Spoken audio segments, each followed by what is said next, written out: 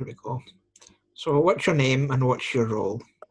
Okay, well, my name is Fiona Kumari Campbell, and I'm a Professor of Disability and Ableism Studies at the University of Dundee. Yeah, Great. that's pretty much it. I have other involvement in bits and pieces, but that's my official title at least. Yeah. Okay, we'll go straight into them. Do you think disabled people are represented fairly in society? And how is this reflected in broadcast news?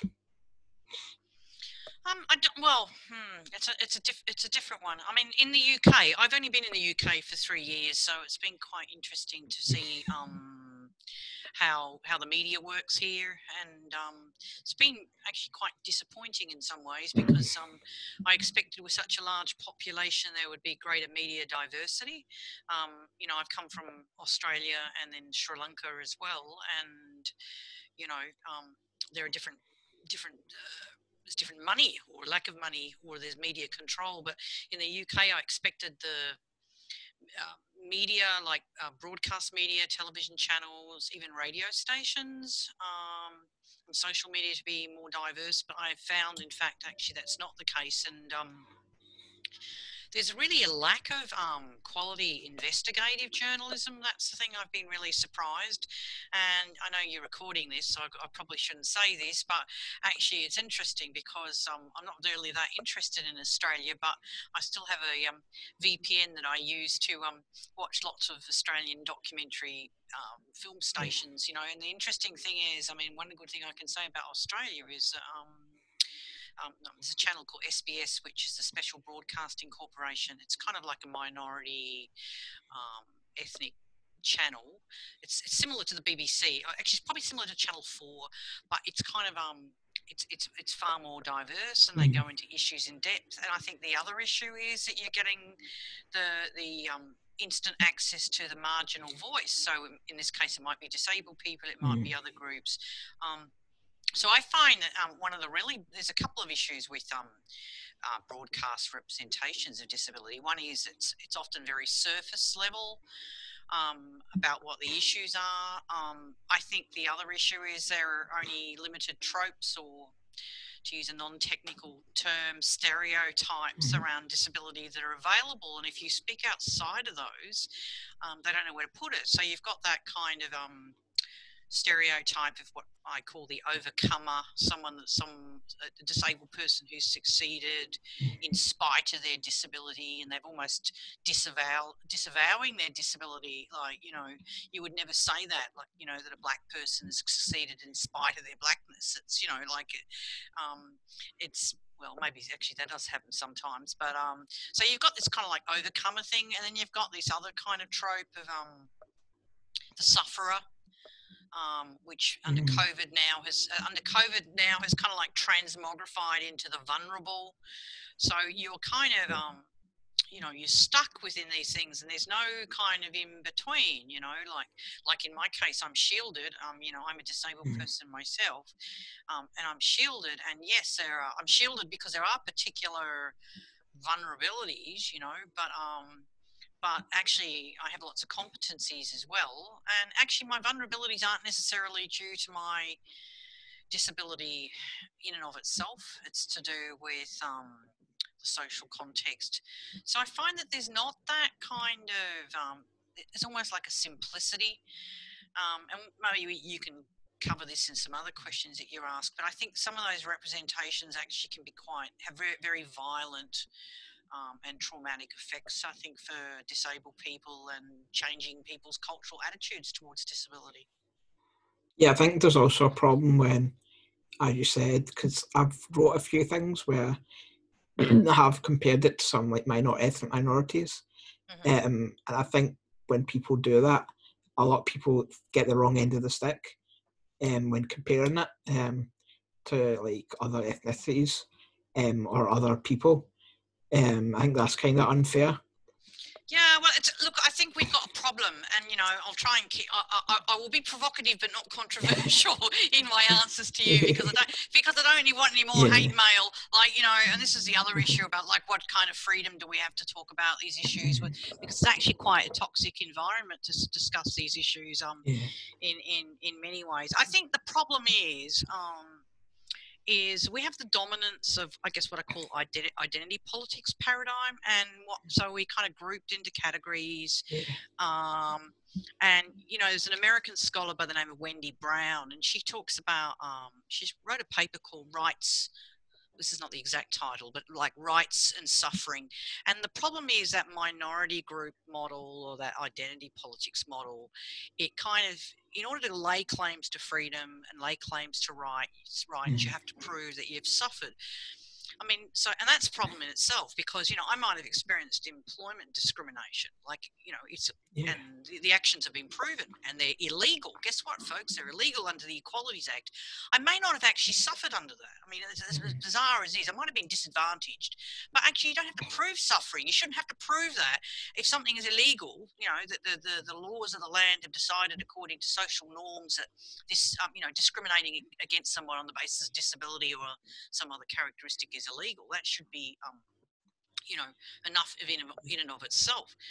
I think the other issue that you raise about the ethnicity issue is, I think where it becomes tricky is the categories are problematic anyway, because, for example, like, you know, disabled people are, how do we say it in Australia, a motley crew. We're very heterogeneous, we're very diverse, not just in terms of our impairments, but in terms of our lived experiences. Like, it depends on when you were born. Now, I won't say my age, but I'm over 50, and, you know, I mean, so my generation has experienced disability, and how that's impacted upon me and my opportunities, how it's impacted upon myself in terms of self-esteem, might be different from somebody, you know, who's like 20 years younger. So that's a problem. So we don't kind of look at, again, this issue of complexity, and the same with ethnicity. I mean, the fact is, even if people are the you know, associated with a particular ethnic group, I mentioned that I'm biracial myself, and I'm from a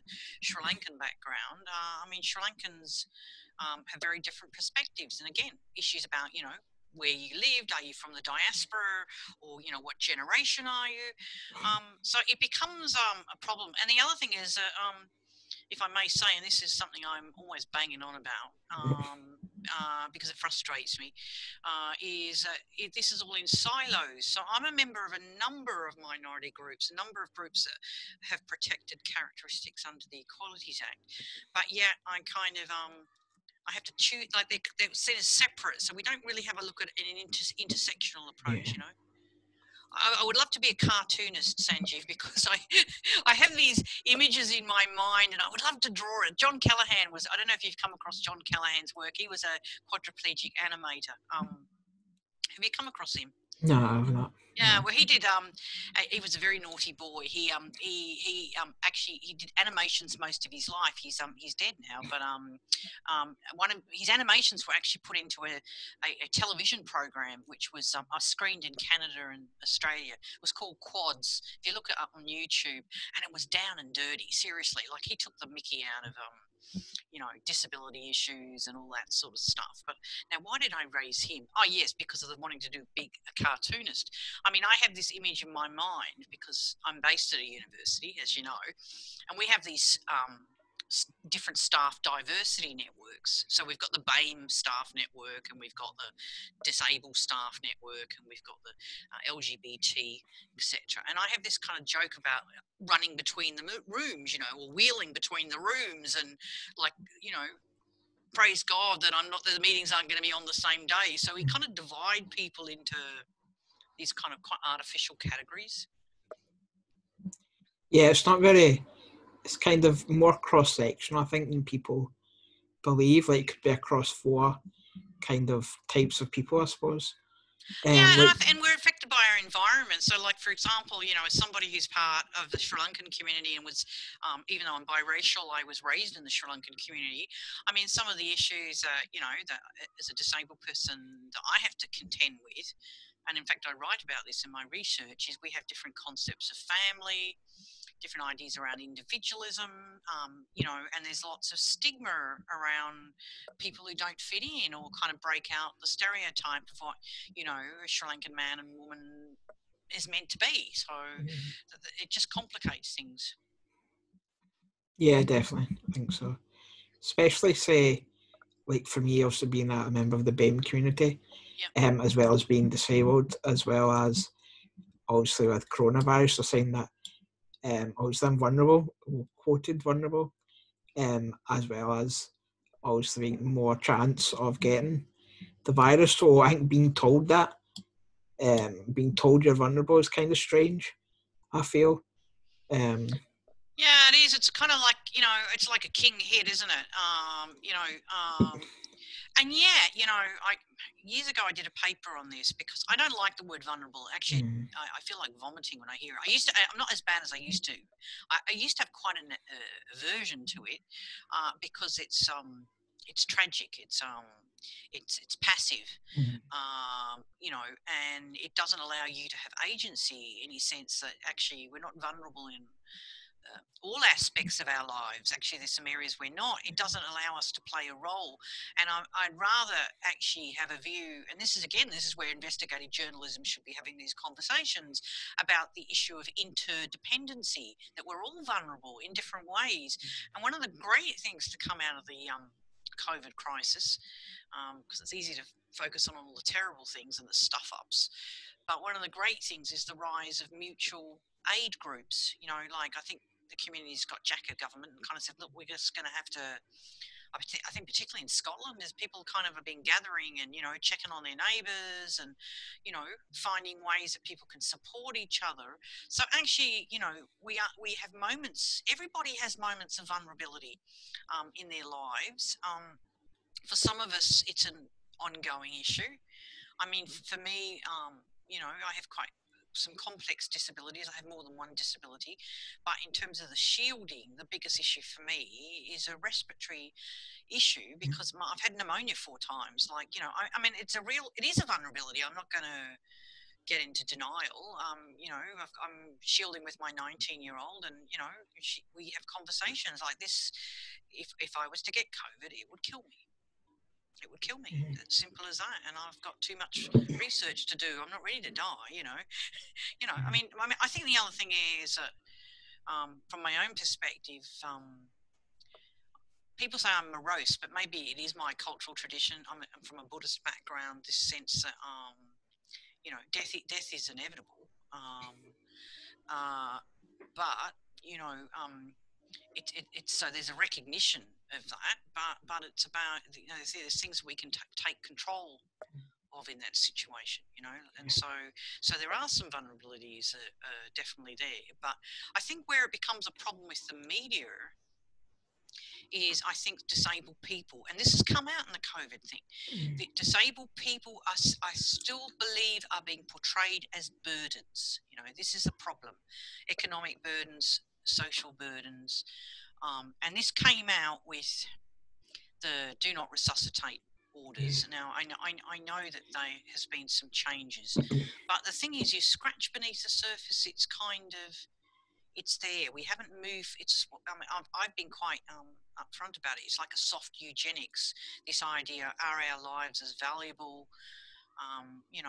Just because you have a disability, well, we're going to put you on a list and say for some reason your life's not worth living, or we won't fight as hard for you. I think that's extremely problematic because actually we contribute in so many ways.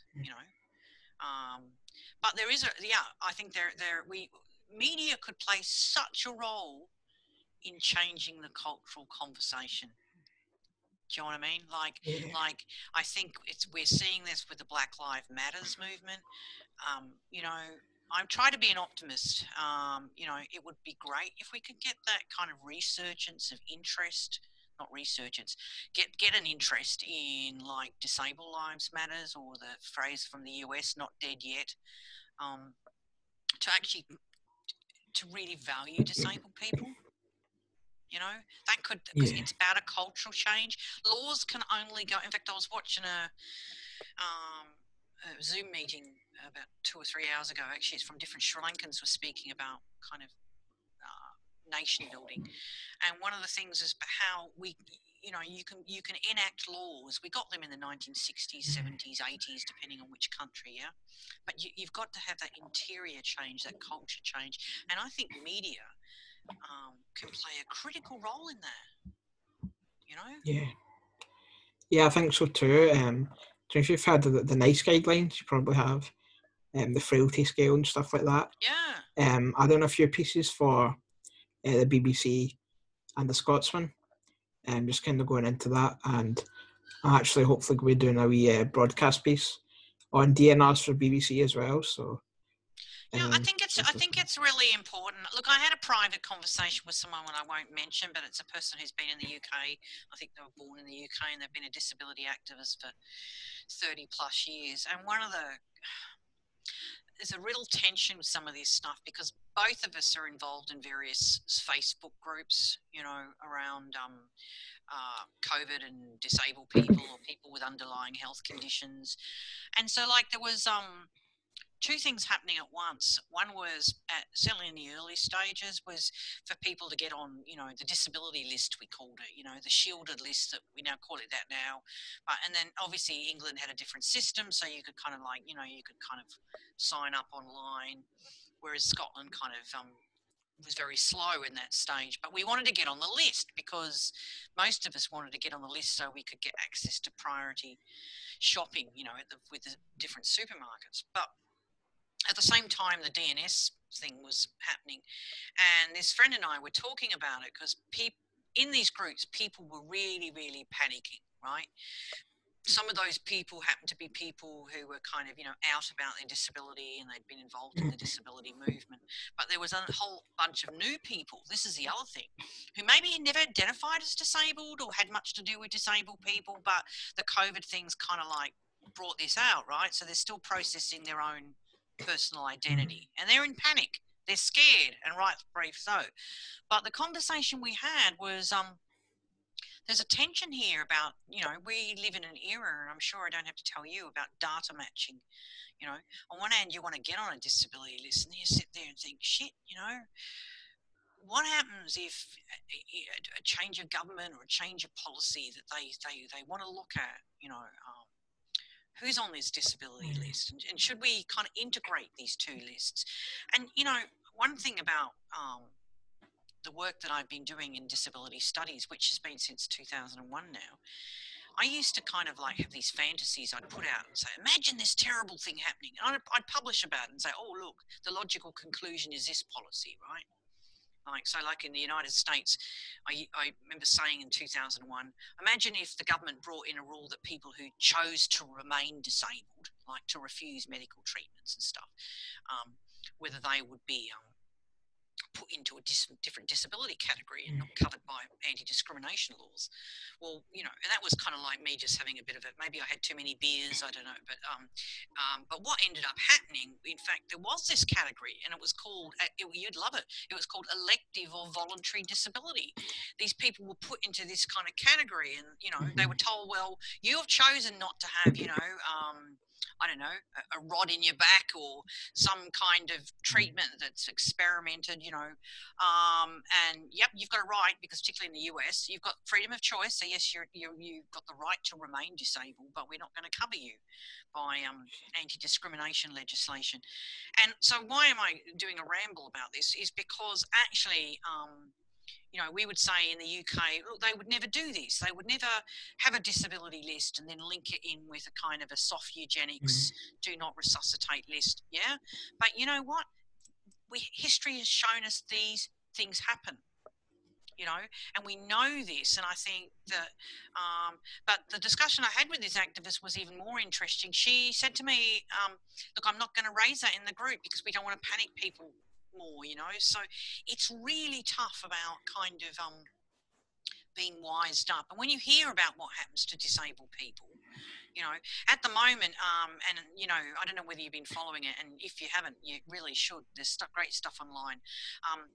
The Australian government is running a royal commission into violence against and abuse against disabled people. I don't know whether have you seen that? No, I've not actually. No. Yeah, no, and one thing that's great is that, I mean, they had a model that was used around the world around sexual abuse of children, like I think 2 or 3 years ago, and they went through all the churches and all the sporting clubs, and they're doing the same thing with, you know, with disability, and you know, I mean, it's just horrific cases of abuse in care homes, and you know, people saying it's okay for a parent to mercy kill a child, you know.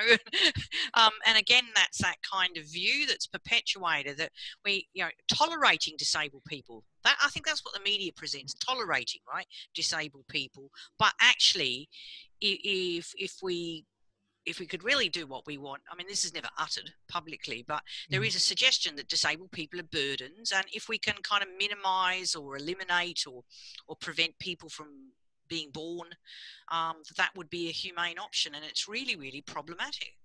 I mean, you get countries, I think it's like Iceland, I think they've eliminated Down syndrome, at least that's what they're saying, you know, and you kind of think, well, is that great? Is that a good thing? Like, Down syndrome is part of human diversity. We start at Down syndrome, then which group do we go to? You know, so I think the media is problematic. I mean, on the other hand, I have to be nice. One thing I've noticed, and I have a 19-year-old, as I said, is that there seems to be a lot of television shows. What do you call it? Those kind of oh God. Hollyoaks and Okay. What's the one before Channel 4 News that I say I don't watch, but I end up getting sucked into? It's shocking. It's one of those sitcoms where it's funny. You can watch the last 5 minutes and you haven't missed anything each day. You know what I mean? But they have like I guess the question of representation, and of course you've got you know, they've got disabled people just being people, like they're not playing the disabled role. I think that is more prevalent in the UK in terms of media imaging, you know. So I think that's a good thing, because actually it's people's exposure to disability that's really important. Yeah, I agree. You know, and I think the other thing is, someone like yourself, I did look you up as well, just like you looking me up. So I think one of the things is the big thing I've known. So I've got PhD, right? But I actually started off my first job was in a sheltered workshop. I don't know if they use that phrase in the UK. Does that make sense to you? No, I don't. No. It's okay. So it's a sweatshop basically. Oh, it's a form of abuse. It's basically disabled people who are seen as not capable of open employment. And I got paid 50 cents a day. I don't know what that would be. It'd be like it'd be less than £1, yeah.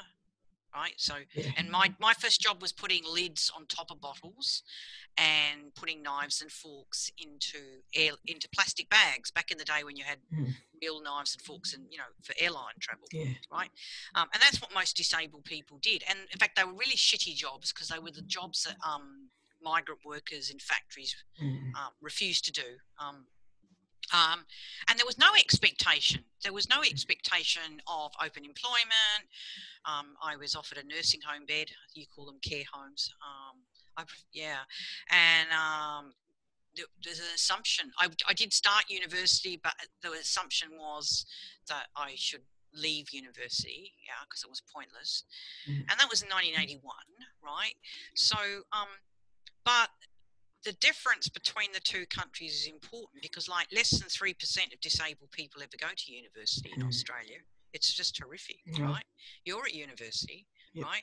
And I have other people, and actually, even though there's problems here, what I found is actually, compared to Australia, which is a similar kind of country, right? So we're not doing kind of like, you know, so-called third and fourth world, horrible terms, those terms. We're talking about similar countries, but actually education is more available. I'm not saying it's easy in the UK. I have to qualify all these things, but I find that there are more educated disabled people, and I think that will create a change. It creates a change in our expectations, but also in terms of industry and hopefully the media. I don't know how many people are working in the media, Sanjeev, with because that's going to be the push, isn't it? If we can get disabled people in broadcasting, in film production, documentaries, that will change. I think as well, like behind the screen, so like making decisions in the background. I think that's key as well. I think think it's really important, but also being in the front of the screen. And correct me if I'm wrong, I can remember when I first came to the country, there was some debate about a woman, I think she was a newsreader or something like that. She had a incomplete arm, and she was going to do a children's program or something like that. And there was some carry on, I remember at the time, that she would scare the children. And, you know, Yeah. I think we've got a long way to go.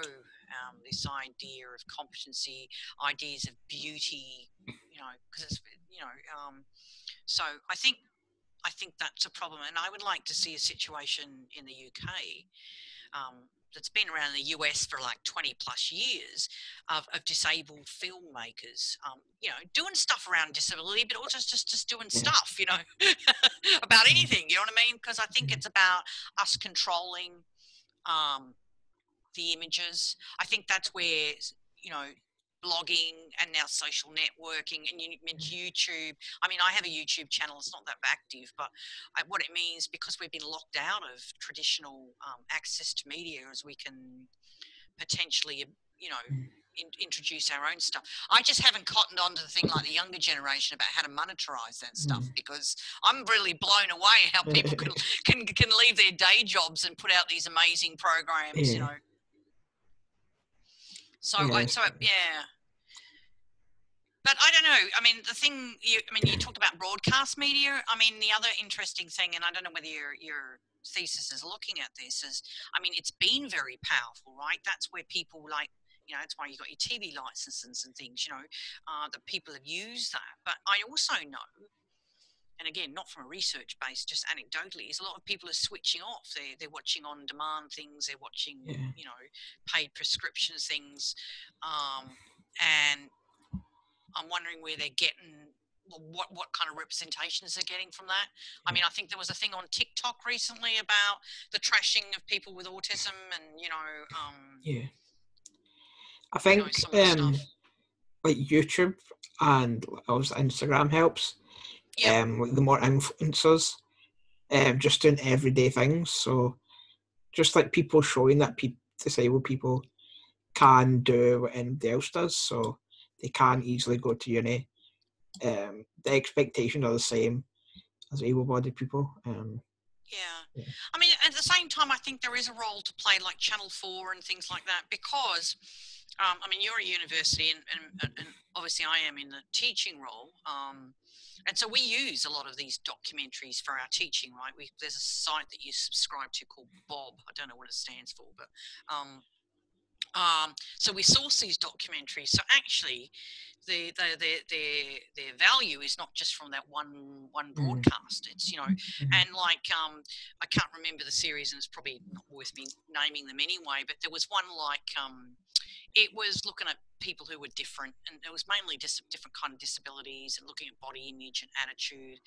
And actually, I think all that stuff is really important to have different representations.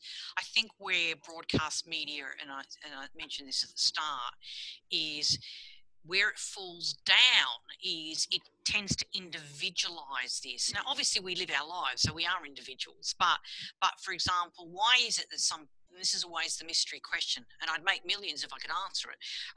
Why is it that some people succeed, right, against all odds? Why is it that other people don't? Yeah.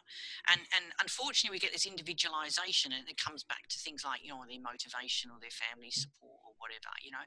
And it's really problematic, because then it kind of hooks into the idea that, well, you know, disability is an attitude. So if you had the right positive attitude and that you were happy all the time, you know, and you know yourself, I mean, we spend a lot of our lives trying to keep everybody happy. Managing people's emotions when they meet us gets bloody exhausting, you know. And I think really what these programs, I mean, whilst there's some great stories out there. I mean, I love it. I'm actually a bit of a YouTube addict, by the way. I'm happy to admit me this. too. I spend most of my time watching documentaries, you know, and I learn lots. Like, you know, I learn lots. And but the problem is, because it gets that individual attribution, and of course, individual personalities and motivations important. It doesn't look at the things that shape and form us, right? The broader social context. Because actually, you know, I always say for me that education was the key to freedom, right? I said to you, I came from a sheltered workshop, and hey, you know, I'm a professor, and you know, I've kind of made it big time in my area. It's been a very, very hard road. It's been very tough. And maybe I could be kind of, you know, wheeled out as a success story, but it's not about me. It's about the structural barriers that, you know, have made things difficult. And I think I wish there was more analysis of that, because some people, they are so socially deprived, they have had the most horrific experiences. It becomes very difficult to escape that, you know. Yeah. And we have success stories, and one thing we've learned, I mean, I don't know if this is going to make you depressed or not, but you know, we've looked at this, and actually this has been a comparative thing with, like, again, because I come from Australia, with successful Indigenous people, you know, people who look good on posters. Gee, I'm an Aboriginal man or woman and I've made it. But actually what's happened at the same time is there's really been high suicide rates among those people. And again, there's been very limited research on this, because people don't want to touch it. It's hard to get funding, right? Because it's one of those politically contentious areas. There's been very, very successful disabled people, whatever you call that. But, you know, we talk about money, money and jobs, yeah? Maybe, you know, a good partner or whatever, you know, whatever society values. But we've also had, and as I said, it hasn't been researched, but anecdotally, I can say to you, I know heaps of disabled people who've been success stories who've actually suicided. And I think it's about, we need to look at what's going on. You know, this is a real issue. You know, and a lot of it's to do with the accumulative effects of social exclusion. It's harmful.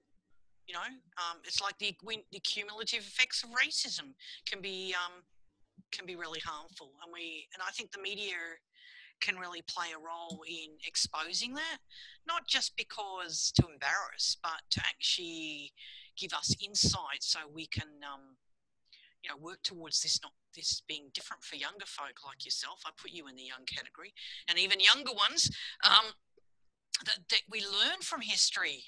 You know, we learn, and you know, about this, because disability is not going to be something that's eliminated. It's part of the human fabric, you know. So Yeah. you know, but I think YouTube can be very useful, and I can give you, you know, I can give you one example. I won't tell you all the crap that I watch on YouTube. I do. My daughter says to me, "My God, I can't believe you're watching this." But like, I spent 6 months accidentally looking up stuff on North Korea, or the DPRK as it's properly called, and you know, and I'm about to, in the next couple of months or so, to start working on looking at disabled people in North Korea. So you know, these things can kind of open up new doors. You know, but I think in the UK, the real portrayal, particularly with austerity, is this thing about, again, of, what do they call it, divide and rule, the idea that disabled people are rorting benefits. That's a real problem, you know, whereas fraud is, I mean, I'm not into maths, but, you know, of course, fraud always occurs, but, you know, it also occurs in big business. God forbid, we know all these fat cats who've got away with things, you know, but, you know, it's under 1%, and yet everybody is criminalised. The idea that we're characterologically suspect. Yeah. And that's a problem, you know, so it's this idea that, you know, in fact, I did hear somewhere, and it was on a media report, and they said, "Oh, did you know that disabled people are narcissistic?" And I'm thinking, what does that mean? And it's like, we're self-obsessed, and you know, and you'd love this. The argument is we're self-obsessed because nobody loves us, so we have to focus on loving ourselves. Like, this is kind of like weird shit, you know. It's so what do you do? Yeah. What do you do? So, so I think, yeah, just getting back to that issue, I think actually it'd be really great to build some allies with people in media, whether it be investigative reporting, documentaries, but also film. I mean, look at Silent Witness as a classic. You know, one major disabled character, and I think it's probably, I mean, I don't know whether there's been any research, but, you know, that woman's image and her character in that great thriller show is being beamed into people's rooms. And I think she has a partner in that I think she film does. series too, some computer nerd or something like that. But you know what I mean? Like those kind of things can make such a profound change. But to ask the questions, you know, to find out what's happening, particularly like with COVID. I mean, you said with the do not resuscitate stuff. You were being interviewed, were you? No, I'm gonna be doing stuff for it. Right. I'm gonna be doing like a package. Right. Because, you know, that would have been a classic. I mean, the lack of interest. So this is the thing, Sanjeev. I mean, the lack of interest. I mean, you've got this thing where they want to bump off elderly people, bump off disabled people. Yes, I'm deliberately using that ridiculous language, but that's what it is. Why is this not a shock? Why is this not a disgrace? Why are we not having I mean, maybe we need to have a conversation about this, like they did in the US, like not with disabled people so much, but with aged people. This is in the 1980s, because, you know, in America, healthcare is very, very expensive. And, you know, there were some very conservative politicians who were saying, hey, you know, these aged people are kind of filling up nursing home beds and they're costing us a fortune. Maybe we need to be brutal about this from an economics point of view. This is what they were arguing. Let me make this clear. This is not what I'm arguing. I've had this in the past. It's like, don't know. This is what they're arguing. And they've said, like, it's been a rational economic argument. And there's something in that, I guess, to say maybe we should be, you know, removing those people. You know, they're not going to get any better. Some of them are actually semi-conscious, whatever. But at least there was a public conversation about it to some extent. And there's some people, you know, who keep pushing those kind of things. You know, there's Peter Singer, who's at Princeton, I think, or Yale, but another ex-Australian, unfortunately. But you know, that would have been a great. Why wasn't the media picking up on this? Because actually, the nice people. You know, I guess I can say this because you're interviewing me. I'm not talking about anyone individually. I mean, they were acting like real sly dogs. If that wasn't discovered at the time by disability activists, that would have gone on without anybody calling those people's decision making into question. Where was the media? Yeah. They must have known. Feels like sometimes I think you also get put into that bracket when people just think you're doing the whole feel sorry for me, when it's clearly wrong, but then people put you into that bracket as if you're making that's I think it's you know, it's that's very convenient, isn't it? Because actually, no, this is about ethics. This is about standing up for what's right. You know, people often make reference to, you know, Nazi Germany. Why didn't Germans complain about what was going on? There were signs. You know, in fact, I've just finished reading a book on disability and the Holocaust at the moment. There were signs. People knew with the T4 experiment, you know. And I think it's like, I don't know what it is. And you need to look at it in the cultural context of the UK, which is diverse, but this thing about, I don't want to interfere in anyone's business, or the bystander effect. But I do think the media has a moral responsibility to ask questions. And it's not about feeling sorry for people, but if it is, then it's about that issue that someone like yourself or myself, purely because of our disabilities or our impairments, depending on what choice of word people want to use, that we're automatically tragic. They know nothing about us. You know, like it's a really interesting assumption, isn't it? That it's tragic. You know, I mean, that's not to say that for some of us there are experiences of loss or trying to work out who we are. It depends on, you know, whether you're born with a disability or what stage you acquired a disability. I know that you're associated with the Duchenne muscular dystrophy. Yeah, Duchenne, yeah. Yeah, exactly. And I mean, I've known lots of people with Duchenne over the years. And I mean, obviously that's a kind of genetic situation. But that's your life. And and the other thing is, I must say to you, I had the great privilege of knowing as a friend and as a colleague, this is many years ago, a guy by the name of Rob McNamara, and he had Duchenne, and he was the longest surviving man in the world with Duchenne muscular dystrophy. He died, and I think it was what age was he? About 48, mate. and this is like in the 80s, right? Okay, so this is without, and he used a respirator, actually used an iron lung, because he was that generation. But he argues his parents always forced him into education. So again, a different era, and he went to mainstream school, and then same as me. And he trained as a psychologist. Back in those days, nobody did that, right? And he ran a psychological practice. And then, obviously, as his disability progressed, he then worked part-time. He actually worked for the Equal Opportunity Board in Victoria, Australia, and he married and eventually had a child, right? But his argument was, the reason why he was living was, A, he was in love and happy, B, he lived in the community, so he was healthier, and, and he worked. And, I mean, obviously, sure, the disease is going to get you, right? It's going to get you. But at that time, he lived way beyond expectation. But the point was, it was the quality of his contribution to his community, to knowledge, to advocacy. And I don't think I feel sorry. Why is that tragic? You know what I mean? Like, I just find, so it's about doing work around that at the end of the day. And that's what I'm saying. I think it's this tolerance thing. Like, actually, we'll include you, but actually, at the end of the day, we actually feel sorry for you. And that's a slippery slope. So what can we do? What can we do to improve? You mentioned a few things. How can we get around this? Well, I think I tell you what I think we have to do. I mean, we can get the laws. Yes, we have to be vigilant. Getting the laws in place, making sure they don't get weakened, and because it's never any guarantee with laws, right? And that can make some changes. But I think the big issue is we need to work on changing cultural attitudes. Now, this needs to be done in two ways.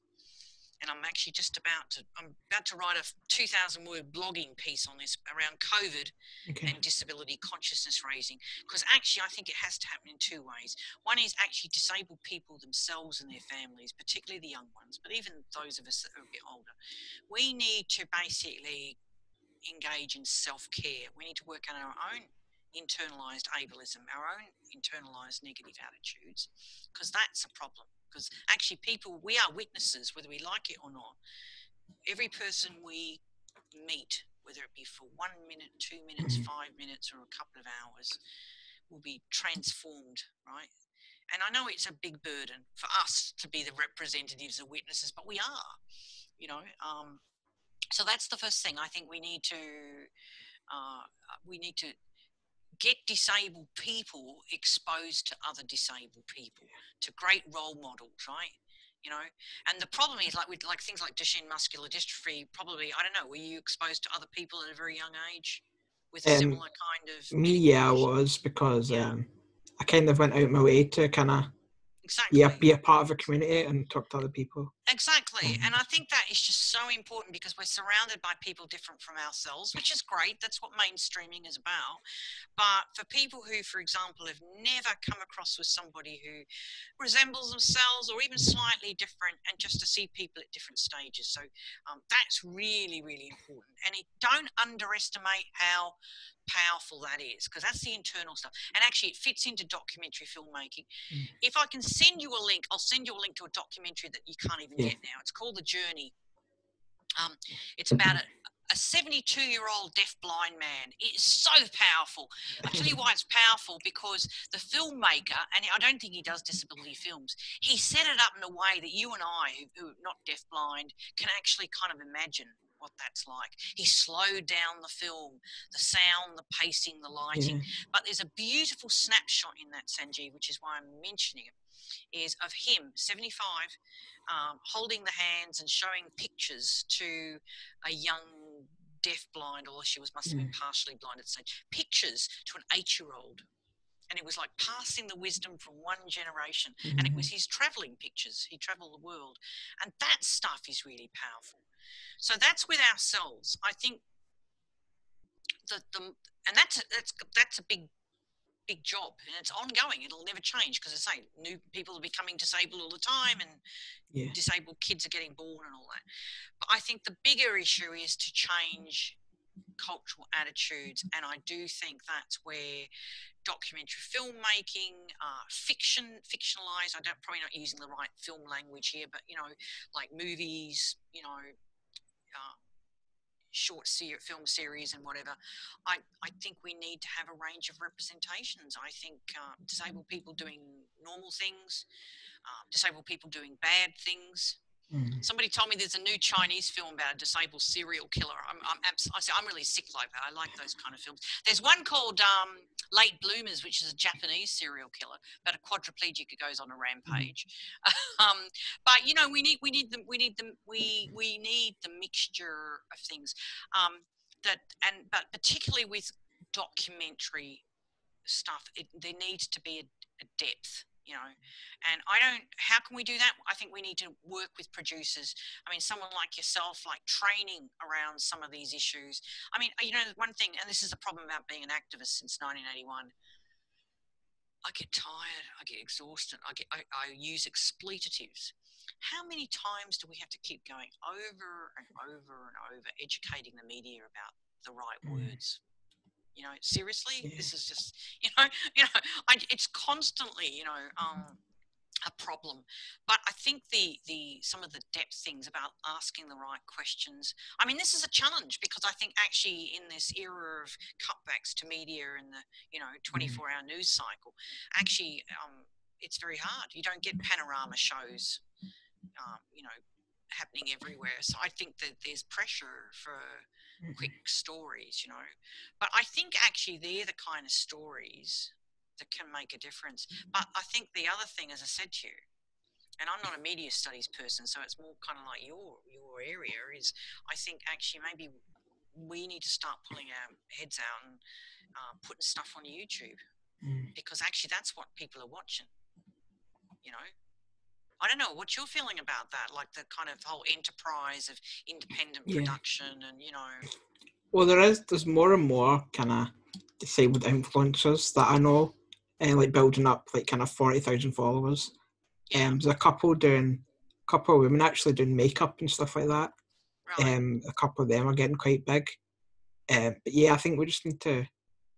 So basically, I'm trying to hopefully one day sort out the funding to travel Europe in an accessible RV.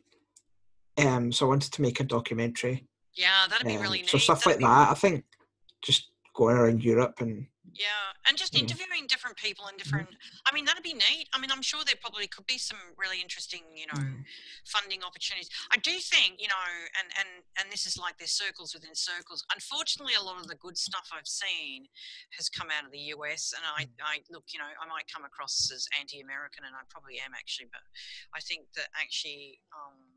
It's dominated the field, and actually it dominates the whole social media area, and that's a problem because I think the context of living with a disability or being, a minority in the US is very different from England, actually, and from Scotland. Actually, living in Scotland as someone who's only been here for 3 years, and I deliberately chose Scotland, by the way, it wasn't just coming to the UK. I think it's quite different here. I think there is a different atmosphere to valuing diversity. That doesn't mean that there are not problems, and we're seeing this with the conversation around race and racism in Scotland to kind of for people to talk about this stuff, and the same with the disability area. I mean, a lot of the kind of big activism actually hasn't come out of Scotland. I might get slapped for saying that, but I don't think it has. I mean, it's come from places like Manchester and Birmingham, and where there's been some very wild kind of activism. It's happening in Scotland. Maybe it's in a quieter way, and there's organisations like Inclusion Scotland, and I'm involved in the Scottish Women's Autism Network. I think there's some really great stuff happening in Scotland, but I think it's about you know, using other materials. This is what you're doing so powerful, because I think a lot of the stuff we do, writing, we do papers, but we don't do the idea of like, and I've seen this, you know, give somebody a camera, and of course nowadays people have got phones, to start looking at kind of, you know, individual documentary filmmaking, like, as you say, the travels. I think actually the other thing that's really powerful, you asked me what can we do to change things? I really believe in the power of storytelling, or what we call storying research. And it's about providing counter narratives. You know, we need to control the narrative, you know. Yeah, people with disabilities need to make their own narrative, because nobody else is going to do it. Well, that's right. And the more the merrier. I think the other thing, as I said, is a bit toxic at the moment, because sometimes this is the problem with identity politics, is sometimes we say, oh, you have to speak about a particular issue this way, you know, and that's politics. It happens everywhere. But actually, we need to have all sorts of expressions of disability experiences, you know. I mean, like, you get one of the debates you get, and this comes back to the do not resuscitate debate. You know, is disability something that should be celebrated, or something that's tolerated, or if we had the chance to eliminate it, should we? You know, and you'll get different disabled people saying different things. You know, and we need to hear all that, but also we can hear the contradictions. You know, I mean, I don't know. Disability has shaped and formed me, like my cultural background, right? I can't separate them out, because I don't know what I'd be, right? There's no original person before that, right? Does that mean it doesn't give me the shits? Absolutely. Sorry, I'm an Australian, we're very blunt. You know, some days it drives me nuts. I suffer from chronic pain, you know, like, oh my God, like, yeah, it's awful. But I should be able to talk about joy and despair at the same time. But I have to control the narrative, and that's what it's about. You know, we as disabled people controlling the narrative. You know, and it'd be really powerful for someone like yourself. As I did look at your photo, so you're obviously a wheelchair user, yeah? Yeah, I'm so. Yeah. So I think it's really, like, just even, you know, it's about firing up the imagination. To see you go on a road trip. Actually, you don't even need to do anything. I should tell you that. Go on the road trip and have some breakfast, and like it's ridiculous. Like, for some people that would be so profound. I remember seeing, like, again in the early 1980s, you know, and because of pre-internet, a friend of mine is, again, also now dead. I've got lots of dead disabled friends. But she had polio, right? So it was that generation. But I remember seeing a picture of her on an elephant in Nepal. Nobody did that, you know. And this old 75-year-old deaf-blind man who is also now dead.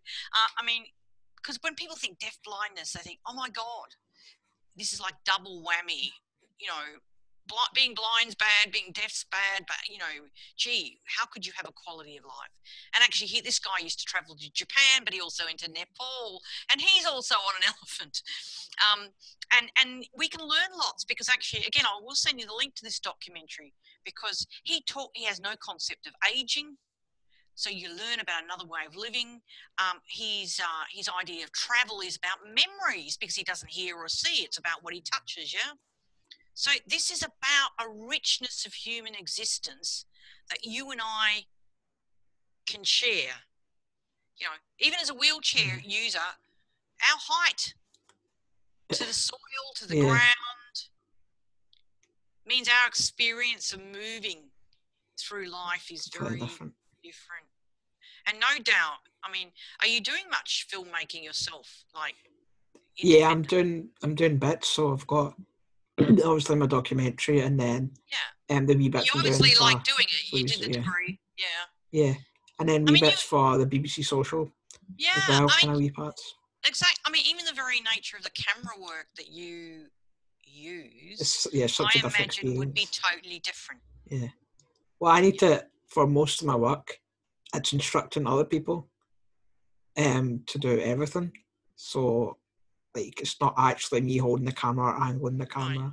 So obviously it's a completely different experience. But are they doing it at your level or their level? Probably a mixture. So yeah, obviously for interviews, it's just their level. But when it comes to me, like I've got a few B-rolls, like cutaways, just me driving past, and a camera like at my wheels.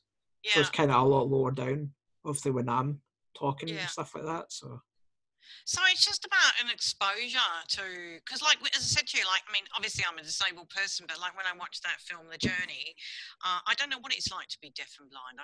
Actually I can't imagine it. It's so out there from my own experiences. Although I do wear glasses, but that's neither here or there. But it's the power of good documentary filmmaking is we're not saying that you totally understand, but it's a different way of experiencing. So when I meet a deaf-blind person now, I'm not going to come with all the baggage, because you and I have baggage around about other disabilities. We're not saints, we have the same baggage, the same kind of ableist baggage about disability. Maybe we might be more in touch with that, but we've you internalize that. So actually that's again another reason why these kind of I think that's the way we can change attitudes and to get people, and the technology is there now it doesn't have to be flash stuff. So I think that would be the changing the attitudes. But I think pragmatically at the same time, it's the stuff that beams in, how news reports are done. I mean, I can't envisage a world without a news slot somewhere, right? So I think it's about, again, the representations. We need to get away from these tropes, these stereotypes, and allow people to tell their story without it being interpreted through the stereotype. Because one thing we haven't spoken about is you and I could be sitting there saying, great, life's great, and I've had these challenges, and we're thinking we're controlling the image, and the representation. But yourself, in the process of editing, certain things can be kind of moved. But then there's always often a commentator. It might be the newsreader, it might be a psychologist if it's on one of those reality TV shows, who then goes and interprets our voice. They're particularly on those reality TV shows, they're the voice of the expert, the Dr. Phil kind of shows, so somebody might be thinking they're telling their truth, they're telling their story, but an expert is mediating that. And that's also the problem with the news. They don't get as long to rave on, but what Jon Snow says on Channel 4, I happen to be quite a fan of Jon Snow and his ties, colourful ties. But, how he presents that story is the lens, is the kind of border of representation. So actually we need to work with those people. So, it's probably, I don't know. Did you have any other questions? We've kind of went through them, I think. One more. That's a problem. I'm a chatterbox. There's one more, probably focusing more on the news. What can organisations do to take a step forward? And does society need to be more accessible, structurally more accessible? So the organisations, are you thinking like disability organisations, or maybe? More like media organisations, so BBC, ITN, etc. I think they need to engage in training, but not this superficial kind of unconscious bias training. I think that I'm a bit cynical about unconscious bias training, because often it's something like, it's like a test. You go through it and you get a score and you pass. Does it internally change people? I'm not convinced. I'm not convinced about that. In fact, it can be a barrier, because actually people think, I've done the training, I'm okay. So and I always proceed from the perspective of what I call cultural humility. There is something more that we need to know. It recognises there's lots we don't know, and that's a good standpoint. So I think the media, it would be good to talk to them. For example, how do they I do think we need to, not so much training, it's discussions and conversations, right?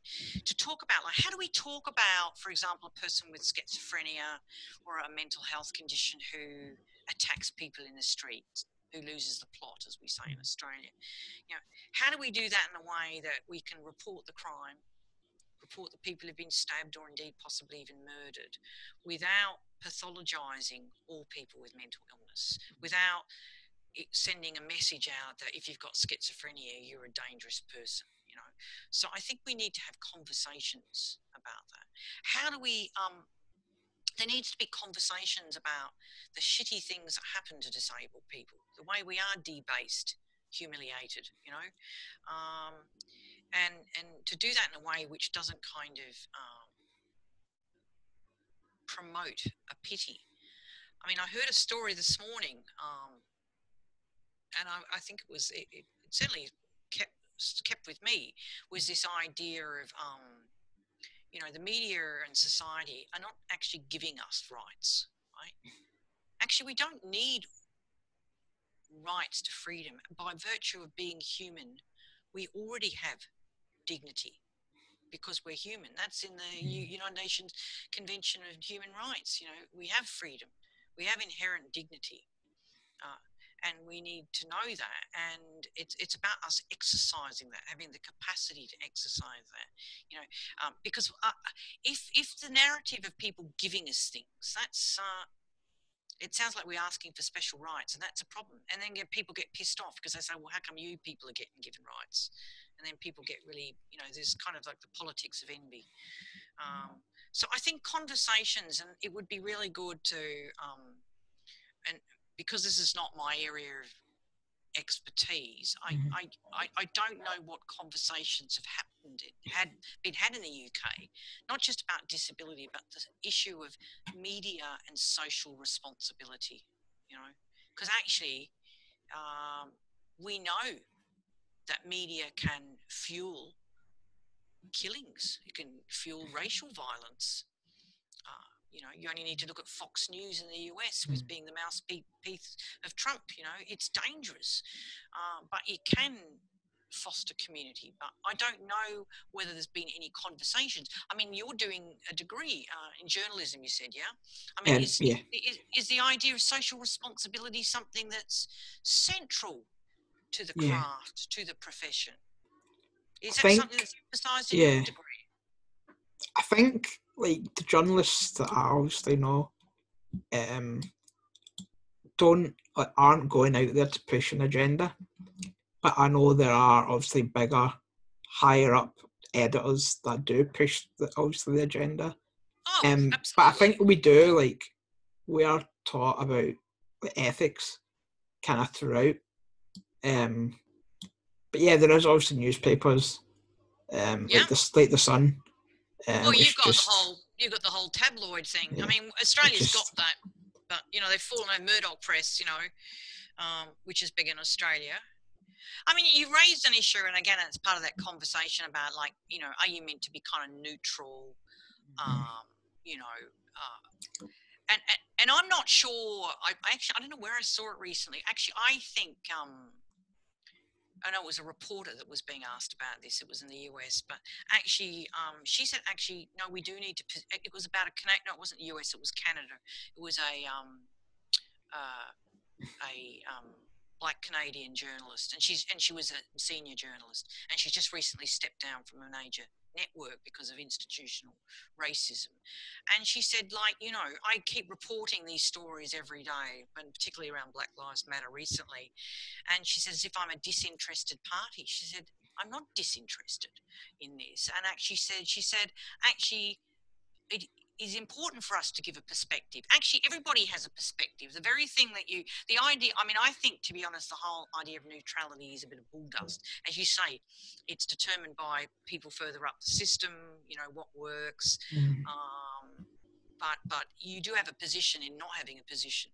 So I think, you know, the ethics issue needs to be looked at more in terms of what we are practicing, are what we're representing, showing, broadcasting. Is it about building community? Is it about building nation?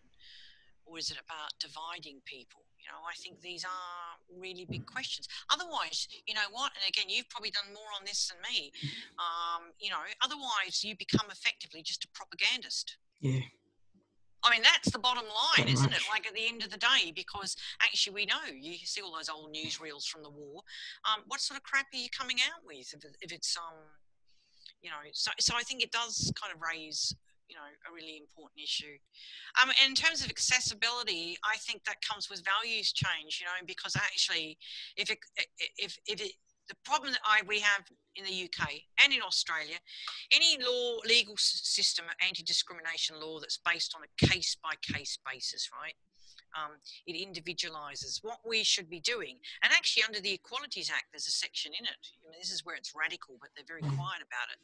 Is this idea of what they call anticipated reasonable adjustments, and it's about not waiting for a disabled person to come along. It's about organisations, communities saying, what do we need to do to make this environment, the built environment, welcoming for all? You know, and again, it's about, I guess, that kind of notion of mainstreaming accessibility. You will find that a good accessible environment is generally good for everybody. Yeah. You know? Yeah, I'd say even when kind of, because I went to mainstream school, I think those around me will grow up knowing that's more, it's just normal. Like the people in my class that I went throughout my school years will grow up. Well, that's why I'm saying, different. like, what a profound impact. And I know that my daughter and I have spoken about this. I mean, she's been exposed to disabled people, you know, since the day she was born. And one of her most memorable moments is a guy who's, again, dead. Sorry, I'm talking about lots of dead people. Anyway, he's a very famous professor, a really zany guy in Berkeley called Paul Longmore. Paul Longmore was a professor of history. Anyway, he used a power chair and used a respirator. And one of her earliest memories was dancing with him as a 3-year-old. You know, like, it's the exposure, and that's the important thing. So accessibility is really critical, you know, for everybody, you know, and it's about disability. It's also about cultural difference. If you've never met somebody from, you know, a South Asian background or an African background, of course you're going to kind of, you know, build up bizarre ideas about these people. So actually, I think I mean, have you travelled overseas? Yeah, I have. Yeah, I went to India when I was 6. Right. I mean, one of the greatest, amazing things about, you know, when you're a traveller is it blows you away, because you suddenly see that people have totally different experiences of life, don't they? Like stuff that you take for granted, yeah? Yeah, And that's that's what the thing. happened when I went to It is. India. I It came is. back like a changed person. I was Exactly. a different person. Exactly, totally transformative. That people have different concepts of time, and different senses of smell, how people relate to each other. And I think that that's the thing that's at the end of the day makes you a better person. It makes you a wise person, and hopefully you'll pass on that knowledge to other people. So I think, and out of that then comes the transformed environment. And it's a bit of a chicken and egg, isn't it? Like, obviously with your school, I don't know whether it was already physically accessible or whether they had to make it that way, but it's a different school. Yeah.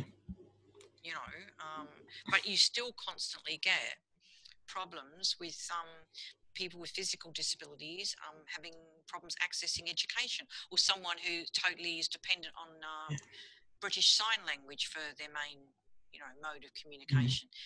It would be bloody hard at university. I actually asked my people the other day about, you know, did we have many people who were signers? And there's not that many. And I kind of think, well, where are those people going? And you know, yes, it's going to cause some ruptures to the system because people have to do things differently from how they've done it before. But you know what? We'll get over it. Human beings are great adapters. We will adapt, you know, and we'll discover things that we didn't discover, and that's about it. Yeah. Suppose that would be a good way to finish off. To end it on an optimistic note, Yeah. And I think the thing is, can I say just one final thing? I think sometimes sure. as disabled people, we can kind of get overwhelmed by things aren't changing enough or changing quickly enough. And I guess the way I've kind of thought about this, so we don't become angry people, because it's very easy for us to become angry or depressed, is to, you know, change is slow, it's incremental, and the best our job is to contribute to social change. We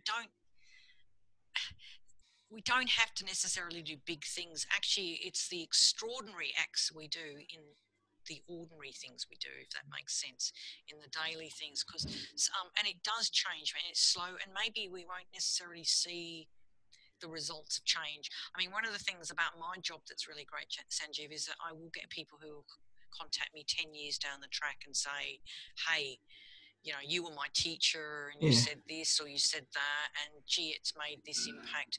But most of the time people don't give you that feedback. Do you know what I mean? Be really interesting to talk to your pals back at school to see what impact. That would make a great documentary. That'd be great, wouldn't it? What it was like going to school with you. That'd be great. Uncensored version. That's been great. Thank you for that.